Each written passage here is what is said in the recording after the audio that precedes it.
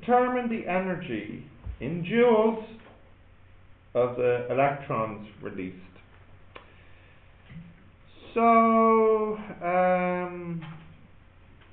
they want the maximum energy of the electrons. So let's have a look at the formula here.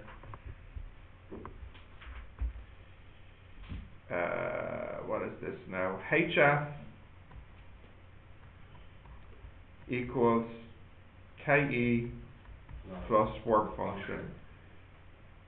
And what were we looking for? The energy of the electrons, the KE.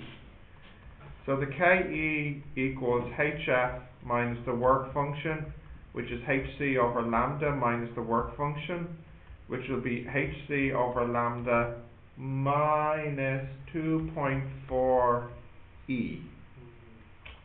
Do you have that answer, Monica? What is it?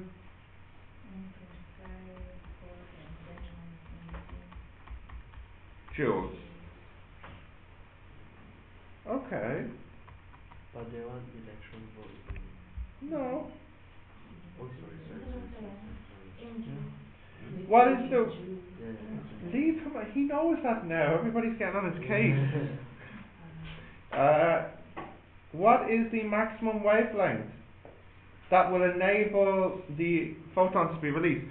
So the maximum wavelength, well, that's C over the minimum frequency. In fact, the minimum frequency is called the threshold frequency. Yeah, which is the work function over H, isn't it? So this is HC over work function then, and what do we get then? 517 nanometers. 5 marks. No, it's all right. It's all right. Okay. On to de Broglie next.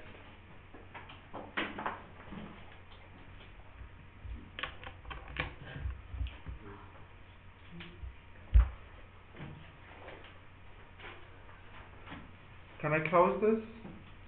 No. Jerry? Yeah. Sean? Chu? Yeah. Yep.